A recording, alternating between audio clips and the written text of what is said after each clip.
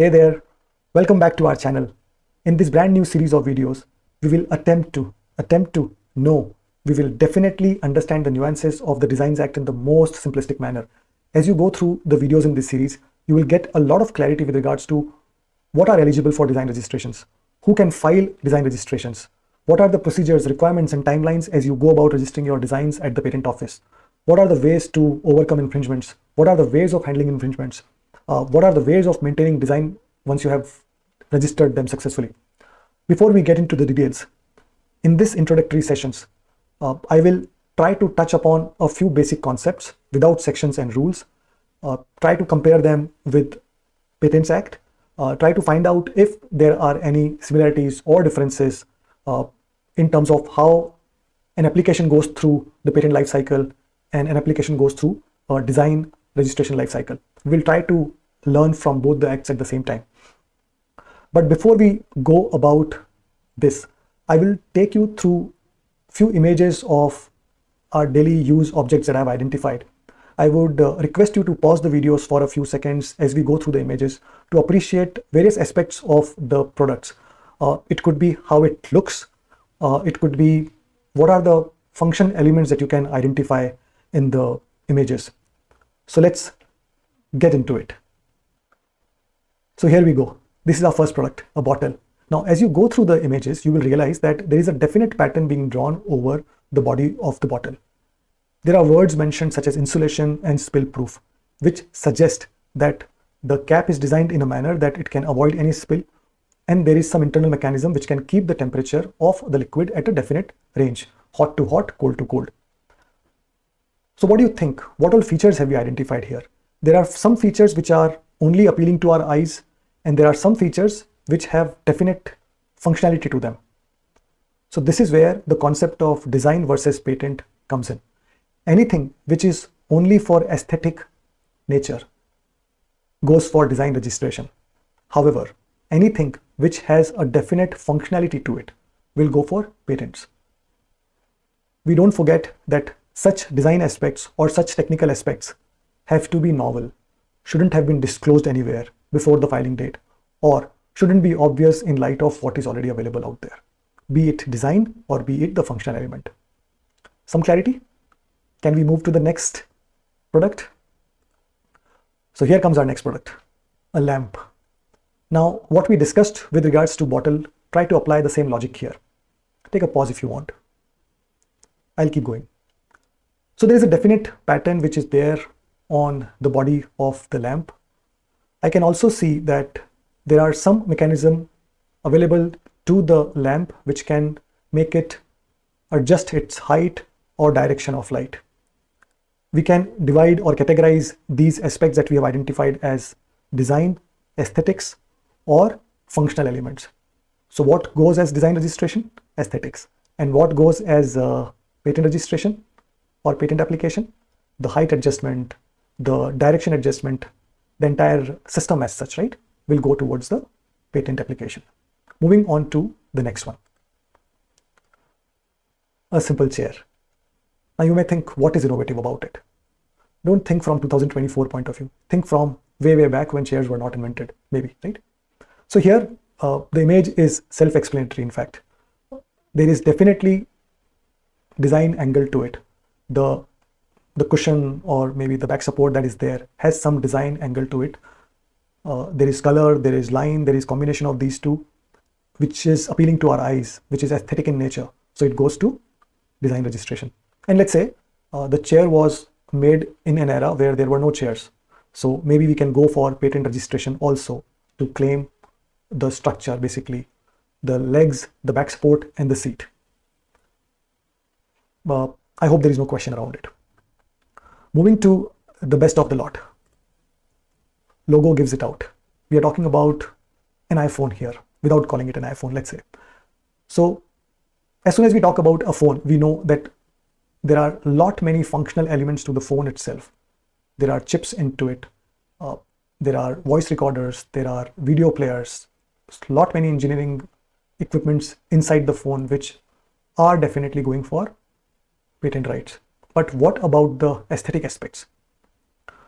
So taking the example of iPhone, Apple actually had gone for registering the shape of their phone, the rectangle shape that they had come up with, and the curved edges that had actually gone for design registration. Another example was the placement of home button at the front.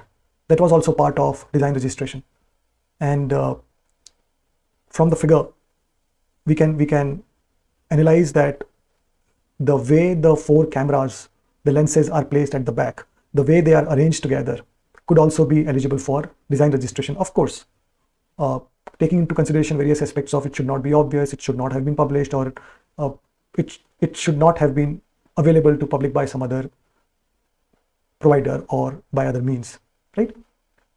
So with these 4 examples, I hope there is some clarity with regards to what goes for design registration and what goes for patent rights. Now, is it a good time to actually define what is design right? So what is design? So as per section 2D, sorry, I promised I will not be using any section numbers, but then I thought I'll sprinkle a few so that it remains with you. So as per section 2D, features of shape, we saw shape and features in our previous examples, configurations, how they are configured, patterns, ornament, or composition of lines or colors, or combination of these. So we saw the chair example, composition of lines and colors, right? Configuration with respect to the iPhone that we saw, features of shape, iPhone, or the lamp that we saw, and the bottle that we saw, right? All these designs, when they are applied to an article, whether in 2D or 3D, are eligible for design registration. Of course, they have to be novel, they have to be non-obvious, and they have not been disclosed to public before the priority date or filing date of the design registration. So remember, just a design is not eligible for design registration. Design applied to an article is design registration. We will talk about how do we choose article. There are classifications that have been defined, but then let's keep it for the other set of videos. And how do we judge it? We judge it through our eyes. How do we look it? Basically, love at first sight. And what else? The first impression, right? Those are the design aspects of any article that you see. So what is not considered as design then? So it doesn't include the way the design is constructed. Basically, is it constructed manually or mechanically or chemically or with combination of all these? We don't care. What is the final design and to what article is it being applied to is what we care about. And having a trademark on any design doesn't mean it's a new design. So trademarks on design registrations are not accepted or are not considered as design elements. Similarly, as we discussed in our earlier examples, functionality of the device or the article that we are talking about is not considered or evaluated while evaluating design of an article or design which is applied to an article. So with this, I hope there is some clarity with regards to what is design and what can be applied as design registration or what can be applied for design registration.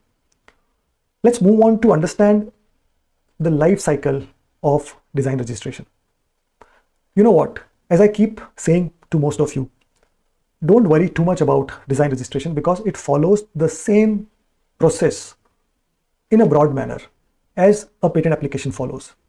Now, why would I say so? I say so because the first step, of course, is filing of the application. What forms do we use? We use form 1 as per section 5 or section 44. Sorry for talking about sections, but let's talk about it. Why not? So who can file it? We will discuss it later. But as per section 5, if your design is original, has not been published to the public domain before filing date, or is not obvious with regards to existing design or combination of designs, then of course you can go ahead and file for a registration of your design using form 1. You can directly file with the Indian Patent Office as your first filing, or you could take a priority from convention countries. Similar to patents, isn't it? Now, because we are talking about patents, what will be the second step? Examinations. So patent office or the controller assigns an examiner to examine your application. Your application is examined with regards to the 3 things that we talked about: original, not disclosed to public, and non-obvious, and any other lawful ground that could be placed to object the application or registration of your design. You respond to the objections raised by the examiner, similar to what we do during patent arguments, right? You can request for hearing also to put your point across. So based on the examination and the response that you file, controller can either accept your application or refuse your application. If the application gets refused, you can appeal to the High Court. So controller's decisions are appealable in Design Act also. Going to the next stage. So once it is accepted, of course it gets published. So here is where it differs from our Patent Act. Not every design registration application gets published. It gets published only once the design is accepted. Accepted in the sense it has been registered. All the arguments have been overcome. All the objections have been overcome basically. For how long is the registration valid? For 10 years. Can it be extended? Of course it can be extended by another 5 years. Remember, in the life cycle of patent, we have oppositions also. So in Design Act also we have opposition. Here we only have post-grant opposition. And what do we call it? We call it a petition to cancel the registration, cancellation petition. Who can file it? Any person interested can file it. What form do they use? Form 8 is the form that any person interested can use to request cancellation of a registration. Does it get cancelled without any arguments? No. Just like the patents, here also we have inter-party arguments and hearings before the controller deciding what to do about the cancellation petition that has come. Based on what kind of arguments were made and how solid the arguments were, the registration may stay or can be cancelled. Remember we talked about, can we extend the registration validity? Yes, the applicant can request for extension by 5 years. Now this extension has to be requested before the expiry of the first term, which is 10 years. What form do we use? Form 3. So form 1 is for filing, form 3 is for request for extension. What happens when we forget to extend or we don't want to extend? Obviously, the rights will get lapsed. So when the rights get lapsed, so basically there is no design registration available anymore. It means it is free for others. Anybody can use that design and put on their articles. But what if you would want to restore, or what if you would want to renew the lapsed design registration again? Of course you can do that. How do you do that? Remember in patents, restoration application. Here also restoration application can be filed using form 4. Here also you have to justify that failure to pay the renewal fee was not intentional, or there was no undue delay in making this restoration application to the controller. Form 4. So these are the main forms that you need to remember. Form 1 for application filing, section 5 and 44. Form 3 for extension request, section 11. And if your application needs to be restored because you didn't pay the renewal fee on time, form 4, it is covered under section 12, 13 and 14. We will talk about all this in detail in the subsequent videos. So tell me, isn't this life cycle similar to what we have witnessed during our patent application process? So I hope this gives you an overall picture about the process that is followed for registering a design, what aspects of an article are eligible for design protection vis-a-vis patent protection, what are the similarities and dissimilarities between the patent life cycle and the design life cycle. So are we ready to move to the next set of videos? Not so soon. Let's go through a case law, a recent case law, which will give you a lot more clarity with regards to how they are evaluated. So this case study is related to Pidilite and Astral and their containers. So tell me one thing, would you get confused between these two products? If you were to go to buy Pidilite's M-Seal, would you end up buying Solvo Bond of Astral? So that was the case. Pidilite was not happy about Astral copying their container design. So what do you think? What would be your judgment? Do you want to take a pause and provide your observations? Take your time. So when you look at the Pidilite container, there are definite design aspects to it. It has a distinctive shape and configuration. Now what is that? If you look at the cap and overall top and bottom part of it, there are vertical lines and elongated ridge around the cap, which is connecting to the seal at the container. And there are also edges around the shoulder and bottom of the container. That's what Pidilite had to say to the court. Court also looked through the Astral's container and came up with this conclusion that there is a definite overall visual impression that you can get by looking at Astral's container. They seem to near identical design.